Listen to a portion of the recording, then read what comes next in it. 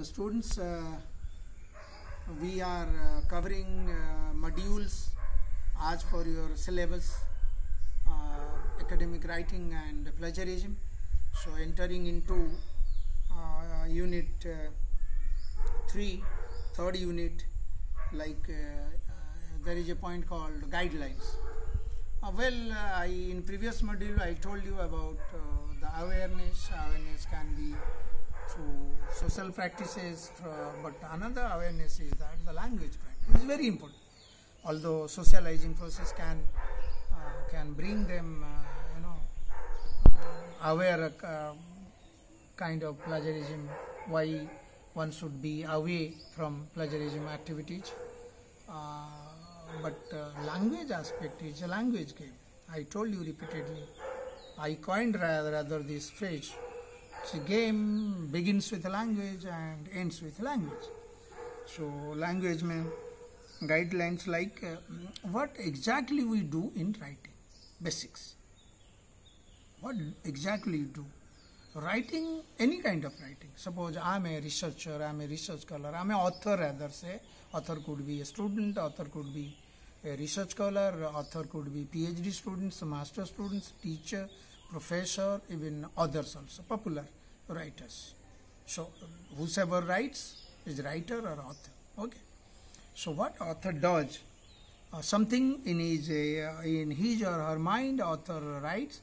Basically, he puts the things in his own way, in his own language. In his own language. Basically, it is expected from authors.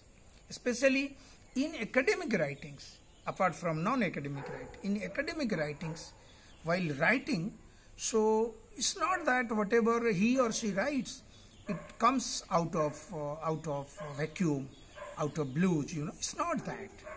Whatever I write, it has something. I mean, the story is known, a story is there in the society. A story means academic. Suppose I am writing on parliamentary system, I am writing presidential form of government, I am writing, human rights, I am writing on information retrieval, I am writing on computer programming. So, all these things are there. I mean, the issues are there, the subjects are there. On these, people have already have written many, in some cases few, and in some cases large. So what is my job as author? So my job as author is that I write from my own, whatever I learned rather, not reading, listening, mixing with the people, whatever I learned. So I write in my own language. I am supposed to do that. Okay, first. Second, and through writing, I am also claiming something. Claiming means claiming a new knowledge. Maybe the old knowledge in a new form. So we can call it as a new. So in that case, how can I say I claim and I write in such a way that people would be convincing to believe, to trust me? How can I say that Taj Mahal was not built by Shah Jahan? It's a historical fact. I can say, but with certain proof. What is that proof? A proof is that through citations, borrowing comments, borrowing, sayings from other writings, from books, from journal articles, wherever.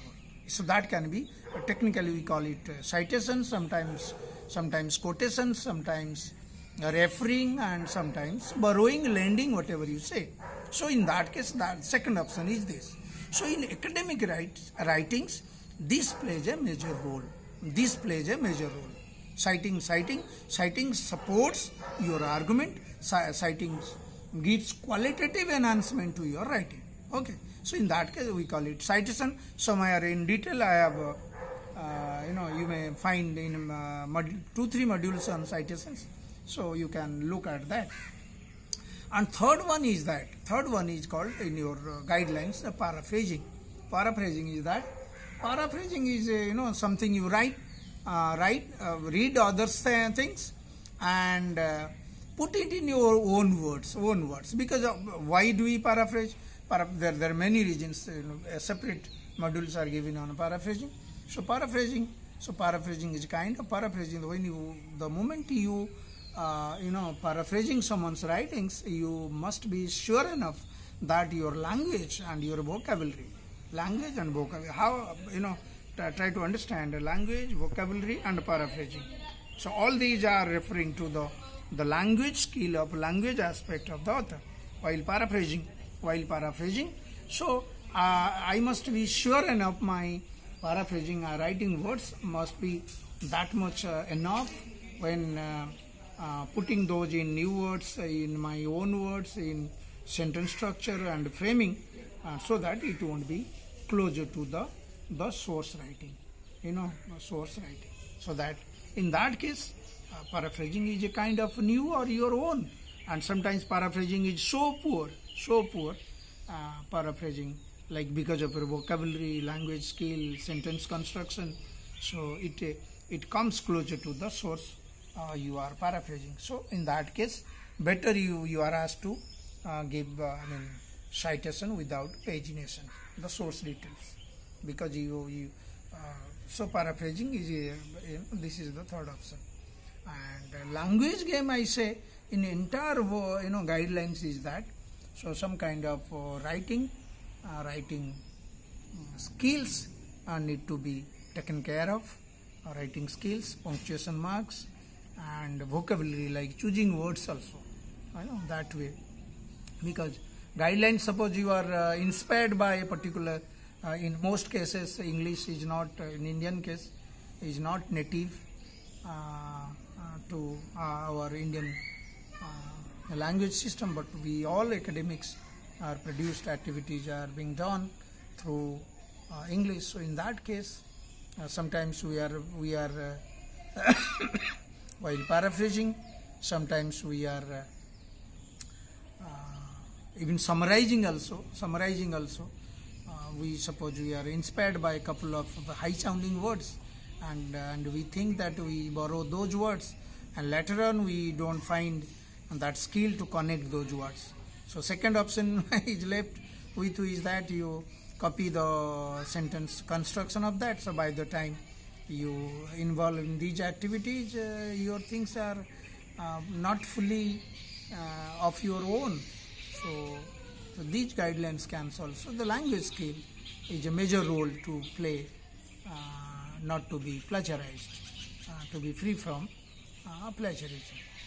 And students, these are the guidelines, so you can come to know about these guidelines from some other sources, from internet, from other books and other teachers also.